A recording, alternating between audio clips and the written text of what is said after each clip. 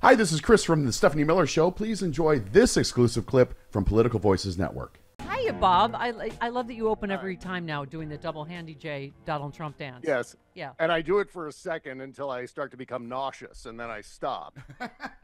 Did you see someone photoshopped Putin and Kim Jong-un in there, and they're like, how Trump's going to get the money? Yes. And someone made little cartoon phalluses on one of them, just a whole compilation, which is endlessly entertaining. In fact, someone tried to credit me for doing that. And I said, well, no, I haven't animated anything in 10, 15 years. Yeah. But it's I your would love level, to take credit for something like that. It's your level of immaturity, I must say. I yes, would have exactly. thought that. Yeah. At 52 years old, I was sitting here drawing cartoon penises on Donald Trump dancing footage. That's what I No, I didn't do that. I didn't do the cartoon penis thing. So sorry. All right. Well, you can't do everything, Bob. All right. I know.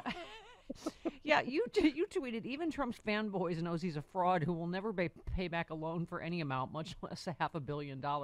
And I love all these Mark Levin and Larry Kudlow people whining about why won't his rich friends pay? You said Larry Kudlow personally asked Kevin O'Leary to loan Trump the $464 million bond in order to protect America's name. Think of it that way. O'Leary never answered. I mean, it is so ridiculous. First of all, they know this is why he's in the street. He never pays anything back. Right. No, of course not. Of course not. Anyone who lends Donald Trump money, it doesn't matter whether it's $1 or $500 million. That's one of those things where he's going to take the money, he's going to just go yoink and run off with the money. And then, a few years later, when you like, well, okay, he hasn't paid any of this back, what's going on? And they sue Donald Trump for repayment. That's where he settles on with pennies on the dollar. That's in every single time. We all had that friend. Yeah. We had one. You'll know who it is. Oh, yeah. A long time ago. Yeah. But I'm like, everyone used to go, you'll never see it again. She'll never pay you. Oh, Charles Gasparino on Fox Business Channel yesterday said exactly that. You want to hear it? Please. All right. Generally, Donald doesn't have a great record at paying back banks over the years. And Donald Trump, so you can sort of surmise from that what you will. But if you think about it, he has friends, or did, like Steve Schwartzman over at BlackRock. He has, Tom Barrack, the hedge fund billionaire. I mentioned Bernie, Howie Lorber. I mean, go down the list. You got to ask yourself why they're not throwing him some bucks now, lending him some money. Now, do you think Ivanka has an out-of-office reply, or has she done the new phone who dis? That's right. Yeah, Jared and Ivanka are screening right now. Yeah. They've gone off to a place where there's no cell service because they don't want to get that phone call. When even your evil grifty children won't help you with your latest grift, it's the gig's up. Well, I think they hate that they lost their social status in Manhattan society. Yeah, and there's no inheritance. Ha ha. If they were really mean if Ivanka was really mean to her dad, she would go swimming in all the money like Scrooge McDuck and send like a camera phone video to Donald of her swimming in all that money. Whoops. Sorry, Dad.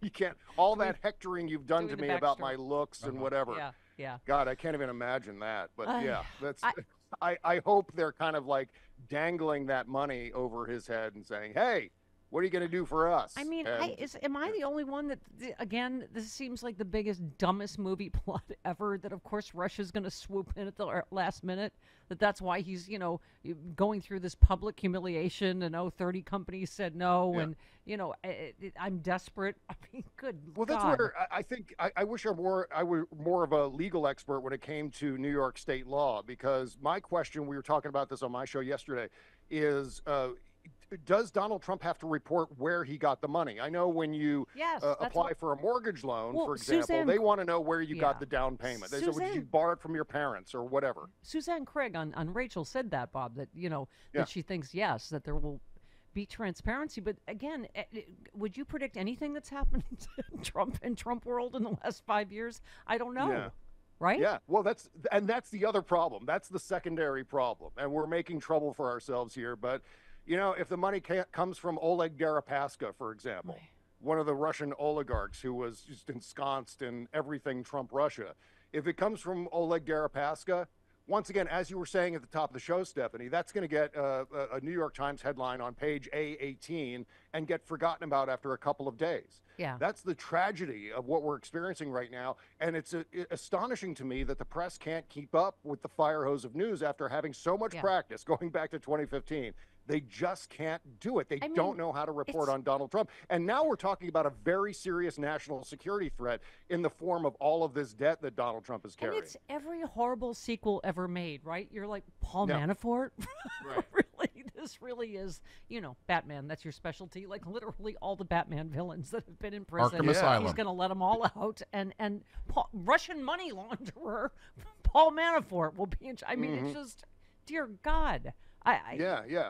I mean, Paul Manafort's part of all the stuff that the press is actively yada-ing from Donald Trump's first term as president prior to COVID. Yeah. It's like, for some reason, it's either we're yada-ing COVID or we're yada-ing everything else that happened under Donald Trump. It's so on brand. It's wrong. It's so on brand for Trump 2024, Bob, that a felon who can't vote would be running Trump's campaign. I mean, it's And as you said, Trump's once said he's worth $9 billion. If that were true, which it's not, he wouldn't need to whine about having to pay up. He could pay it and still be worth $8.5 billion. But he's a liar, he's a fraud, and he's broke. Which is why you said I love this story. I have to say, Bob, we have to give ourselves time to enjoy every moment of his humiliation.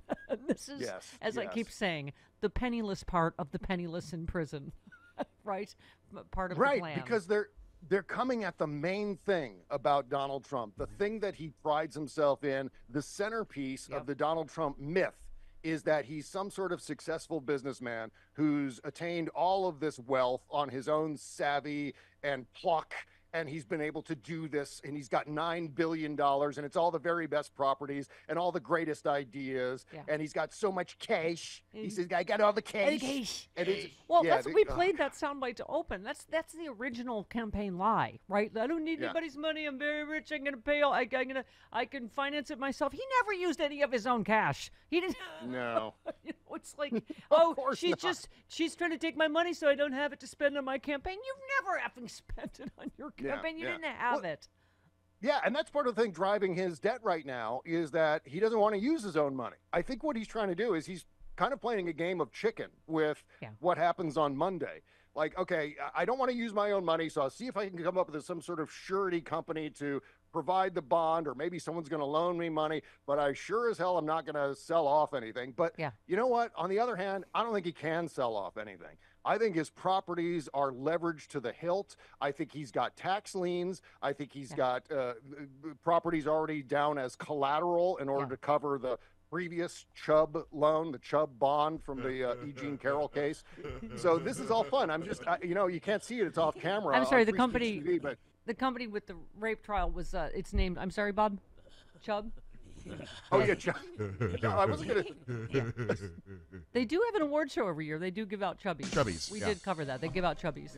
Yeah. Sorry, Bob. I'm just pumping the story intravenously into my system because it is so enjoyable to listen to watch Donald Trump stressing out about, again, the one thing that is the central, the nut of Donald Trump's myth. Yeah. And so, I hope this is reaching the people it needs to reach, that this guy wants to be the steward of our economy. And he can't even organize his own finances. Once again, I mean, we've had countless examples in the past, but now it's happening in real time where the guy's accumulated $500 million in debt for starters. I mean, we could be looking at upwards of $1 billion that he owes people after all is said and done, after all the civil trials. There are more lawsuits happening in Washington, D.C. regarding January 6th. There's the possibility of maybe $100 million tax liability coming out of these audits. And so, my God, do we really want to have a commander-in-chief who is that heavily leveraged with debt and all the people or entities that he would be beholden to as president? What would Donald Trump's priority then be? Them or the national treasury? Yeah. I mean, I already think he's going to be like he wants to be like Vladimir Putin. He wants to be a kleptocrat. He wants to just pillage the national treasury for his own wealth.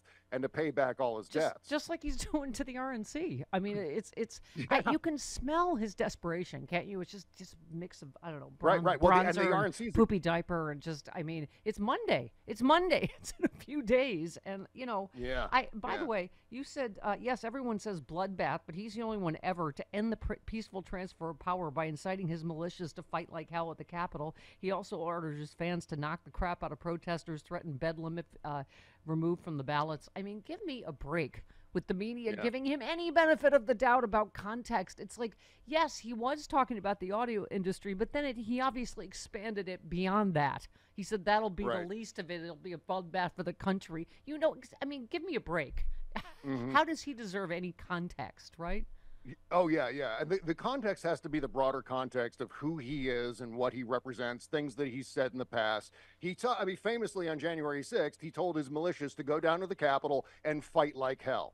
Yeah. He's talked about if he's removed from any ballots, it's going to be bedlam. He's repeatedly talked about knocking the crap out of protesters. How about take the mags away? They're not here to hurt me. Yeah. Well, implied is they're here to hurt other people that I want them to hurt, but not me. I mean, it's. Yeah. I mean, this is who he is, and to remove that context is a bigger travesty than not mentioning the fact that he was talking about the auto industry, which, by the way, he didn't say it was going to be a bloodbath for the auto industry. Right. He said it was going to be a bloodbath for the country. Yeah. Thank you. Yeah. To be clear about that. Yeah. By the way, you were saying you and JoJo from Jersey, who, by the way, you were on each other's shows, which could just. Oh, God, Completes my the circle. favorite three-way. Oh, God, I just was fantastic. Yeah. He's had a great time with JoJo. Yeah. She's fantastic. You're both just. Okay, and also eye candy. Sorry, but you were saying that you guys were talking about that you feel like we need to almost go individually and tap every single person on the shoulder in the country or on Twitter and go, you don't remember what 4 years ago? What's Joe Trippi, the headline, the post-COVID a Phoenix economy is an economic miracle, and you said not a miracle, competent stewardship of the economy. I mean, there is no barometer by which we are not a billion times better now than we were when Donald Trump was in office, right? My God, incredibly so, yeah, and objectively so. I mean, the fact that there's any sort of question as to whether or not we were better off 4 years ago than we are right now is absurd. I mean, it only comes down to whatever the red hats are screaming and whatever the enablers in the political press will, however they'll report about that. Other than that, if you were to take a look at the objective metrics of where we were in March of 2020 versus where we are right now, it's not even, this shouldn't even be a conversation.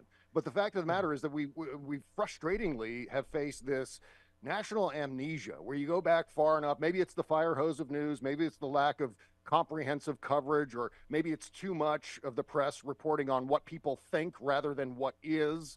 That is the problem. But I don't know what causes this, but it seems like something as indelible as the 4 year nightmare of Donald Trump. You think people wouldn't forget that? You think people wouldn't forget the mass graves in New York City, or the refrigerated trucks behind hospitals, behind morgues, or the fact that we were wiping our butts with coffee filters all the way down. We couldn't buy toilet paper. We couldn't buy paper towels. We couldn't buy masks. We couldn't buy hand sanitizer. Couldn't buy bottled water. All of that was out of the question. And that was under Donald Trump, on top of the economic calamity that he precipitated. It was 14.8% unemployment at that period of time. 9 million jobs lost in 2020, just vanished. Thanos snap, gone. And that was Donald Trump. Donald Trump was the Thanos snapping those jobs away. We have to remember that. Let me do one get happy and one don't get happy, just for you, Bob.